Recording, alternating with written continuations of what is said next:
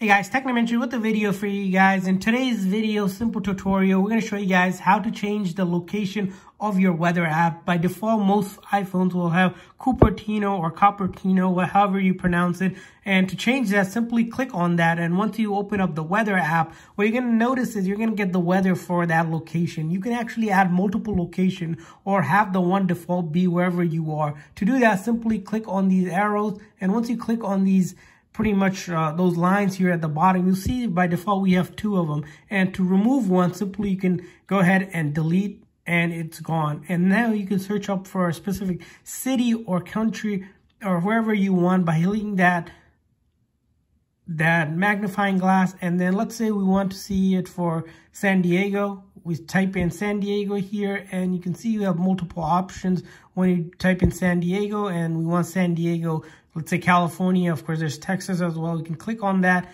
and we see the temperature and such for San Diego, and we hit that add button, and now by default we have San Diego. And if we click on that and then close out the app, as you can see, we can actually click on here again.